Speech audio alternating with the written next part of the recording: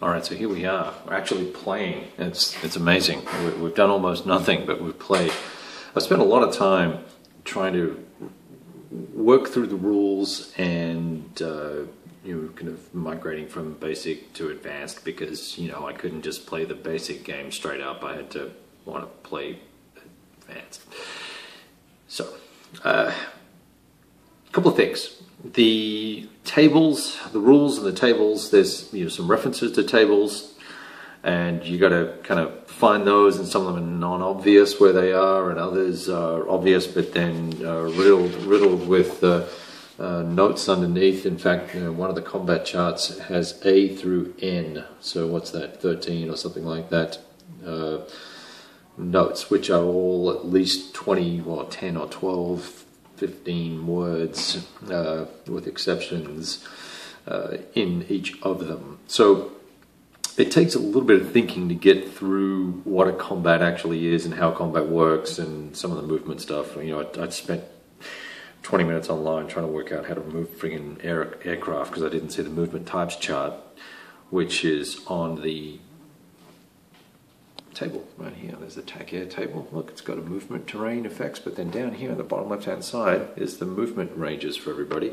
Well, I understand when this game was made would have been nice to put that on the counter somewhere. I saw something interesting about this artwork too. This artwork is and when I say artwork, I use the term art.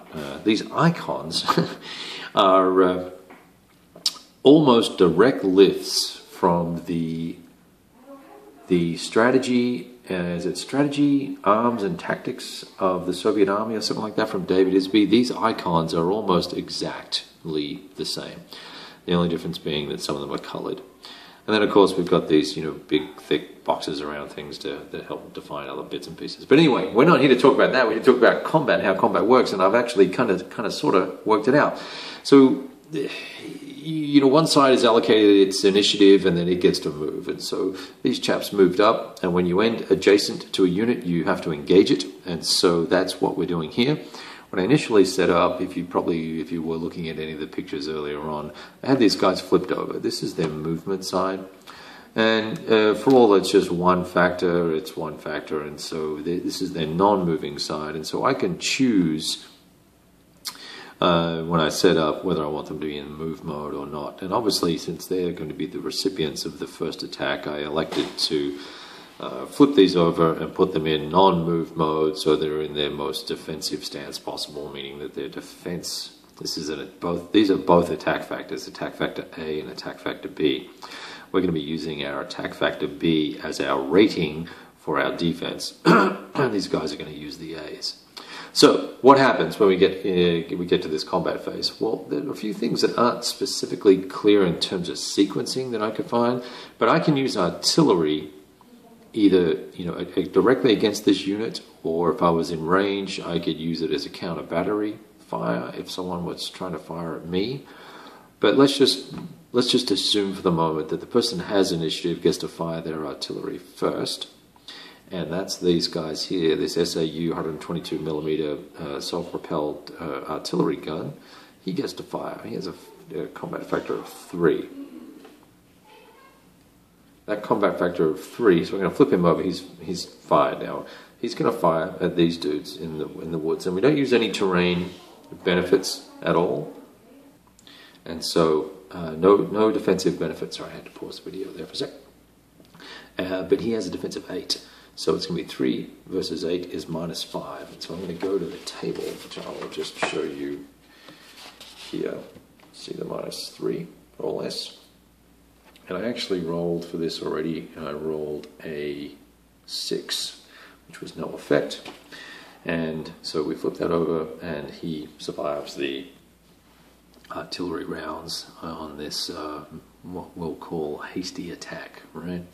So now the choppers and the 151st from the 51st, sorry, the 1st Battalion of the 51st Regiment is now going to attack these chaps. So it's 10 factors attacking 8 factors, but we're in the woods, so we have 11 factors because we get 3 for being in non-move mode versus 2 if we're in this mode. So what we're going to do is attack those guys. But before we do that, actually, just in terms of sequencing, it would make sense to me that I would use the artillery. This barrage would happen, and because I have a range of 8 here, I could have actually counter barraged this to stop them from firing or mitigate their firing. But because they had only a 1 in 6 chance of really doing, well, actually it was a 2 in 6 chance, but a 2 in 6 chance of doing any damage to these guys, I elected not to do that. And rather, I'm going to fire this at the tanks. And so these guys are going to fire, and it's going to be 3 versus 5, actually. I'll be firing at 5, so that'll be a -2.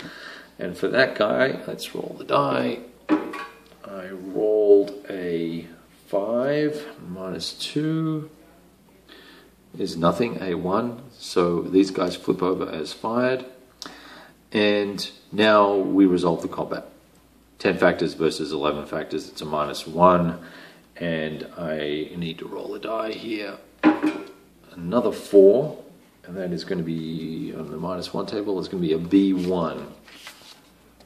You can see that there, the do. See that B there, just in the shadow?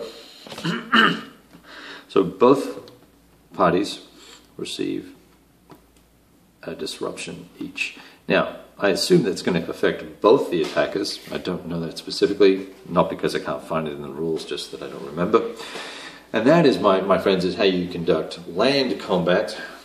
So it's combined arms effort there with helicopters and tanks attacking these unsuppressed or disrupted units.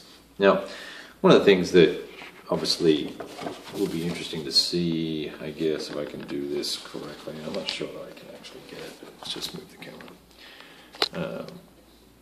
The type of combat is going to be a function of whether it's air support, or maneuver-based combat, air defense, etc., or air-to-air. And then when you get down into it, when I'm in the maneuver phase, it's either ground/helicopters attacking ground units, or ground helicopter to helicopter units. So then it tells you which defensive factors and attack factors to use for each type of combat, and the same for all the rest of these. So that's that. I haven't done any air combat yet because it's not the air phase, but we will certainly be getting to that as soon as I now move to the NATO or US forces turn to move now, and they will have an opportunity to maneuver, and then we'll see what they want to do. All right, more when I see you soon. Keep rolling those dice.